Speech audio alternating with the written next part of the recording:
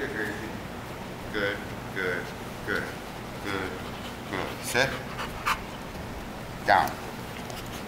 Good. Now this is one of my little games of control with food and toys. Off.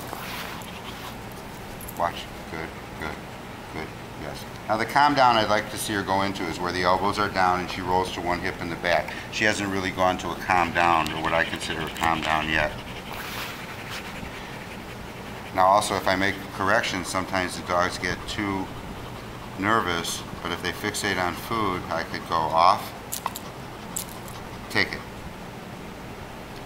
And when she realizes we're going to be here for a while, the down that I go for is a calm down. Elbows are down and they roll to a hip in the back. Off, take it. Good, good. Good, good. Good down. I could also just give her food. Watch.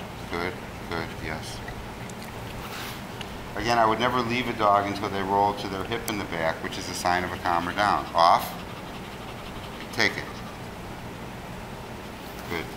Good down. Good, there she goes. She rolls to the calm down. Watch. Good, good, yes. Either put food between her front feet. I call that the breakfast in bed game. Off. Take it. And it's all about control. A lot of times if I do this in a sit, off, take it. I want to be able to make a correction and not have her shift or change position on me. My food, my game, my toy, my rules. Off, take it. And you could be doing the same with your hand. Off, and I like to pet them when they don't touch me with their mouth or their paw. Off. Good. Take it. Each piece is OFF. Off. Take it.